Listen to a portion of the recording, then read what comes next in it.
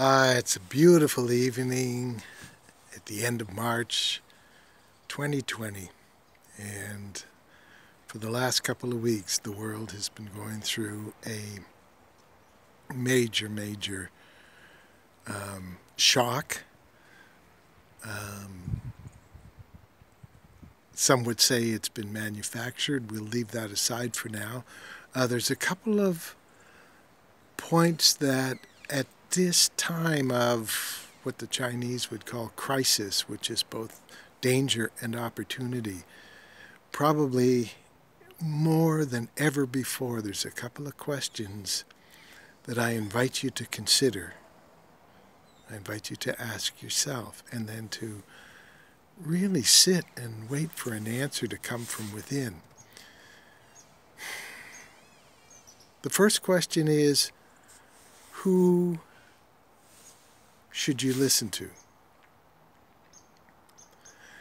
The difference between accurate information and information that comes with some hidden agenda, that difference today is the difference, quite possibly, between life and death, either for you or for somebody you know closely.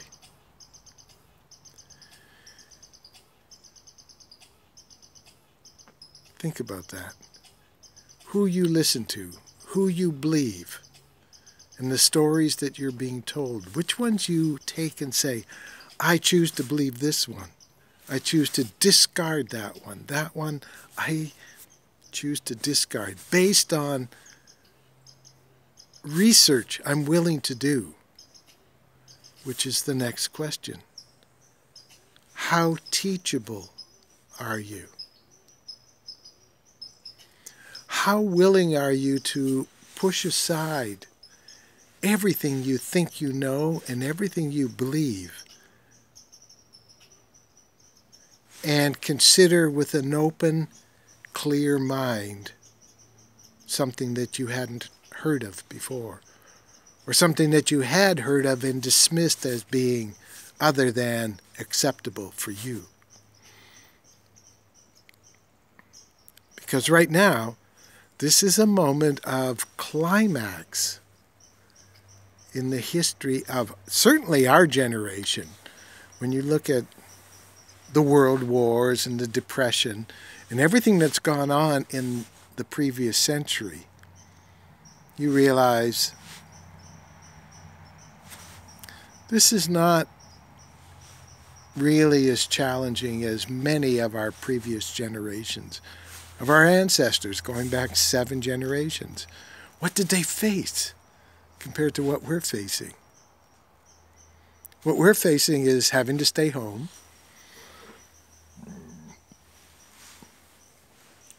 and being able to count on the government to protect us, but also to provide for us. They'll send checks. Is there a threat to you personally and to those you know? Well, that depends on the quality of information that you have. I'm going to say that again, because this is everything. This is everything. Whether or not there's a real danger, a real threat to you and those you love and care about, depends on how open you are to alternative perspectives. Because the mainstream perspective, what you're being asked to believe, is we're all in mortal danger. There's no prevention or there's no cure for this seemingly out of nowhere appearing threat. The whole world's locked down. I mean, that's a month ago, that was unimaginable. And now here we are. The whole world is like being told to go home and stay within. And I think that is such a beautiful, beautiful metaphor for what we're being asked to do each of us individually is to go within. Sit quietly and see and hear and feel what resides within you, within me, what resides within me that I am too busy to notice, to pay attention to. What messages is my body, is my unconscious mind, my inner child, if you like, saying, pay attention to me. And what do I ignore every day? Well, now I have no more excuse. I can't run out to the distractions. I'm here, alone, with an opportunity to explore within what this God-given circumstance is intending to gift me if I so ask and I so open myself to receive and to look at and say, teach me. I know nothing. I know nothing of the world. I know nothing of what is going on now.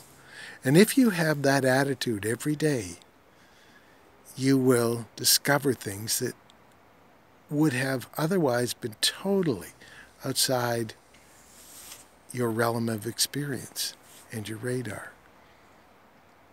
Not in my backyard takes on a whole different meaning when it comes to alternative information, alternative to consensus reality, alternative to the mainstream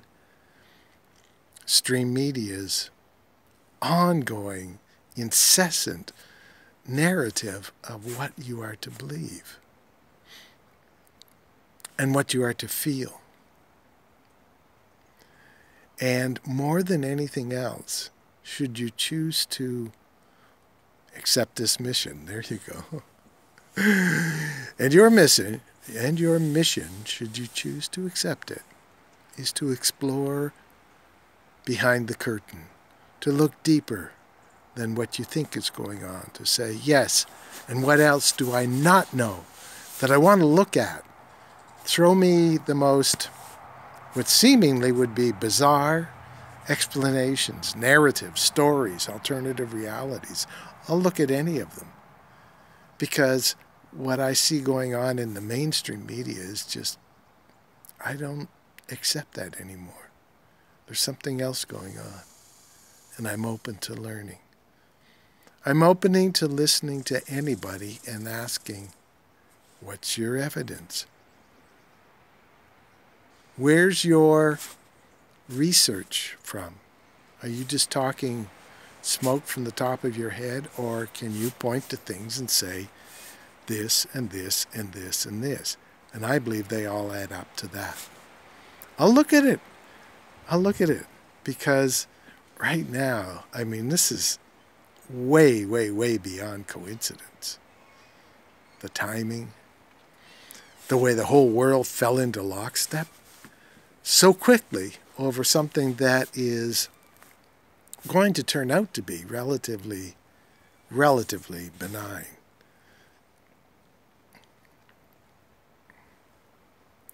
So, as in the rest of your life, in the rest of my life, the quest for truth continues. This is really a mission for truth warriors to keep searching, keep pulling back the curtains, keep checking around the corner, keep prying, keep prodding, keep asking, and keep peeking behind that curtain.